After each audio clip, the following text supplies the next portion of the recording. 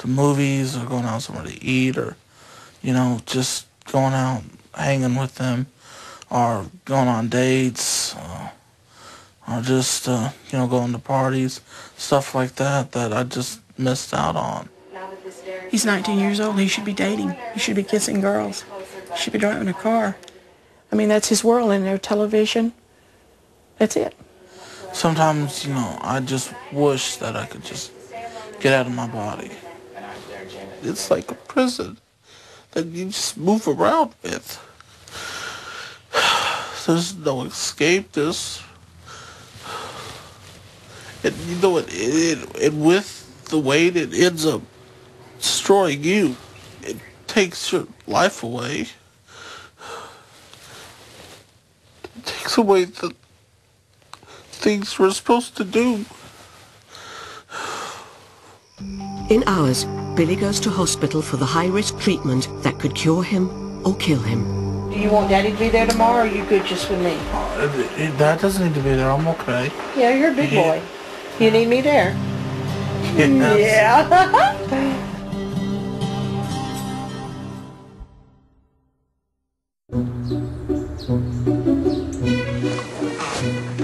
Billy Robbins is the world's heaviest teenager. All right, one leg at a time. At 60 stone, Billy relies on his mother for his every need. Today, Billy's going to hospital for a series of operations that, if successful, will help him bring his weight down to 14 stone. He knew in his head that he had to do something about his weight, because his mom can't keep waiting on him and doing things for him. But Barbara just loves him too much, and she does for him, and she feels guilty about the way that she fed him, and I feel guilty about not being the best dad and not spending enough time with my son. But it was quite a relief when he decided he wanted to go ahead and do it.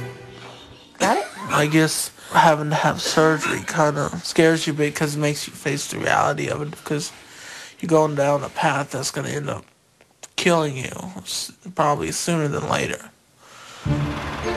With patients the size of Billy, transportation to hospital involves all the emergency services. Senior 15 to ladder 56, you can come on down about 3 or 4 houses. Give me a kiss. Go give me a little kiss. I love you, baby, and I'm so proud of you. You're so brave. It's okay. I know it is. Leave me alone. Quit bothering me. Where is he?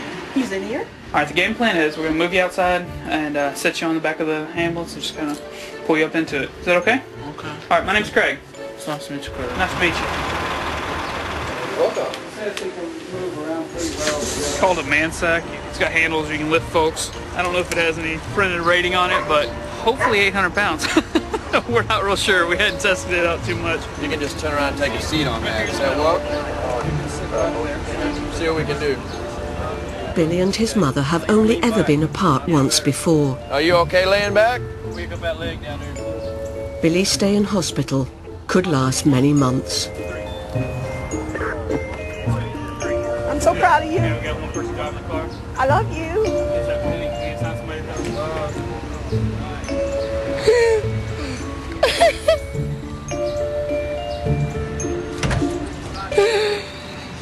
The hardest part is knowing that I'm going to have to let go to a certain extent. That he can't be the 5-year-old, and I can't be the mom that does everything anymore. That I have to let go. I have to let him change. I have to let him grow up. But by the time Billy arrives at the hospital, his mother has already sped there to meet him. Kiss, I need a kiss first time. Now one on the lips. Mama, all right. Oh, you big old boy. See, you've already left, Mama. Nice and smooth. Billy's first appointment is with the hospital's patient liaison officer, Melissa Morris. Better? It's not an easy road, it's not.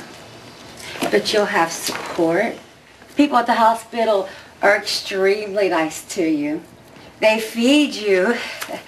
Maybe not exactly what you want, but they feed you. When I met Billy, I could feel his pain. how bad he just wanted to just stop. This was me. This is actually 2 days before his surgery. It's the best decision I ever made in my life. Melissa is one of the hospital's greatest success stories. 4 years ago, she weighed almost 50 stone.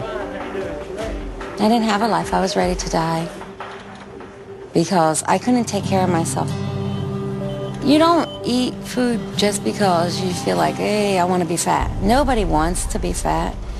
And there's always a reason behind it. Don't let your fear hold you back. If you let fear hold you back, you're going to be trapped where you're at for the rest of your life. You could go into space. You could be the President of the United States of America. I want all those things for you, but I want you to, if you want them, I want you to be able to get them and your size not hold you back in your health. I'd like to do it. I would. I want you to be better and happy. Melissa knows that for Billy to stand any chance of success, his mother needs to change too. She's going to have to realize he's not a baby anymore. When she sees him, she doesn't see the 800-pound man. She still sees her infant. She still sees a child. When Billy arrives at the ward, he weighs in at 57 stone. Yeah, go ahead. You can go up to that. That's fine. Before Dr. Nowzaradan can operate, he must first assess Billy's health. Okay, Billy. I'm going to just check your heart and lung and see how things going. Take a deep breath for me. Billy's situation right now is very critical. He is 19 and he has pushed his way to the limit that is overdriving his heart and lung, and he doesn't have much reserve to work with it. So he's going to need help now, or probably his lifespan is very short. The doctor's ultimate aim is to reduce the size of Billy's stomach so it can only hold a few ounces of food. But finding a way to Billy's internal organs won't be easy. First thing we do, we remove that excess fat that you get hanging in here. You got a lot of fungus infection in this flap, and that's a very heavy chunk of tissue. We get rid of that as a first step. You know, that fold is so deep and so heavy that I can't even get to the bottom of it. Frankly, I don't think Billy has a potential to make it to early 20 or late 20 with the way that his weight going on right now. Before the doctor is willing to risk operating, Billy must lose some weight by dieting. He'll be all right. Okay? Oh, he's in good hands. All right. Got him here in time, then. Yeah.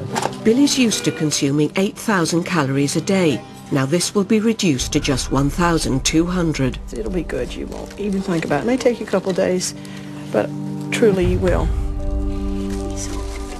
That's not bad.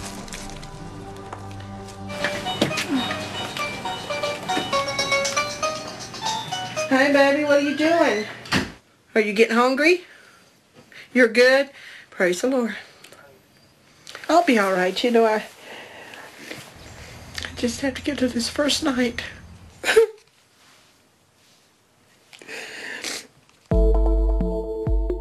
Without his mother to look after him, Billy is having to adjust to a whole new regime.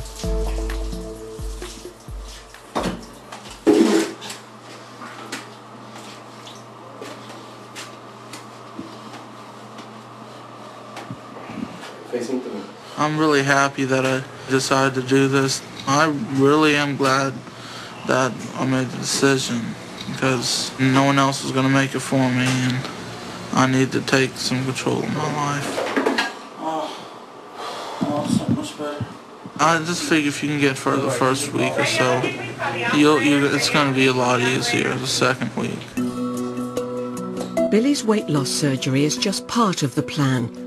When he returns home, his family will have to make major changes, so the hospital have arranged for Billy's mum to see a psychologist. I thought, should I not? No, Dr. Trapani, it's nice to meet you. Hi. Anytime I see a child who is obese, the first question I would ask is, has there